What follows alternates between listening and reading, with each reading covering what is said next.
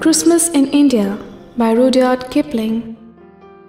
Dim dawn behind the tamarisks, the sky is saffron yellow, as the women in the village grind the corn, and the parrots seek the riverside, each calling to his fellow.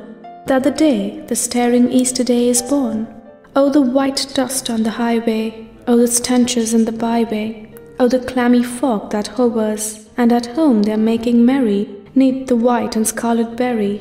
What part have India's exiles in their mirth? Full day behind the tamarisks, the sky is blue and staring, as the cattle crawl afield beneath the yoke, and they bear one o'er the field path, who is past all hope or caring. To the cart below the curling wreaths of smoke, call on Rama, going slowly, as ye bear a brother lowly. Call on Rama, he may hear, perhaps, your voice. With our hymn books and our psalters, we appeal to other altars, and today we bid good Christian men rejoice. High noon behind the tamarisks, the sun is hot above us, as at home the Christmas day is breaking wan. They will drink our healths at dinner, those who tell us how they love us, and forget us till another year be gone.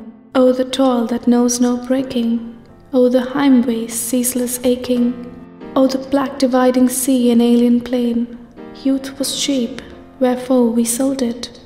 Gold was good, we hoped to hold it, and today we know the fullness of our gain. Grey dusk behind the tamarisks, the parrots fly together, as the sun is sinking slowly over home, and his last ray seems to mock us, shackled in a lifelong thither, that drags us back however so far we roam. Hard her service, poor her payment, she's ancient, tattered raiment.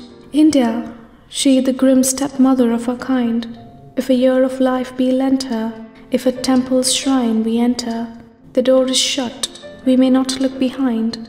Black night behind the tamarisks, the owls begin their chorus, as the conscious from the temple scream and pray.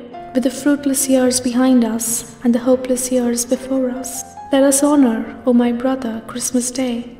Call a truce, then, to our labors, let us feast with friends and neighbors, and be merry as the custom of our caste. For if faint and foes the laughter, and if sadness follow after, we are richer by one mocking Christmas past.